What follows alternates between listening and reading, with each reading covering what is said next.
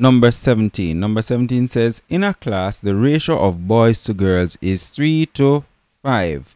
What percentage of the class is boy? All right, so the boys would make up what percentage of the class? That's what we need to know. So let's go. We have 3 to 5. That's the ratio we could pick out.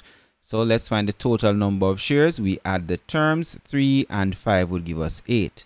So boys as a fraction of the whole would be equal to 3 parts out of 8. Now as a percentage, we would say 3 parts out of 8 multiplied by 100.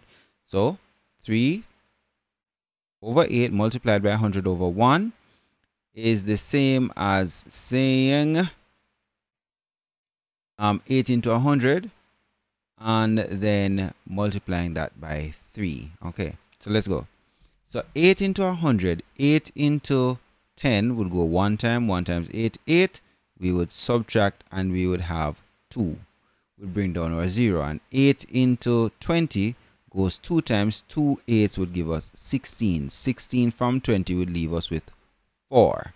Now 8 can't go into 4. We add a decimal point and add 0. And 8 can go into what?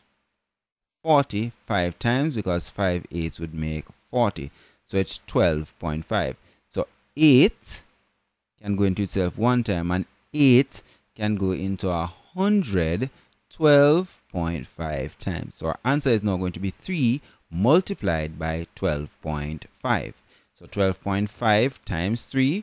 3 5s 15. Put on the 5, carry 1. 3 2s 6 and 1 7. 3 1s 3. 1 place of decimal, so we come in 1 place from the right.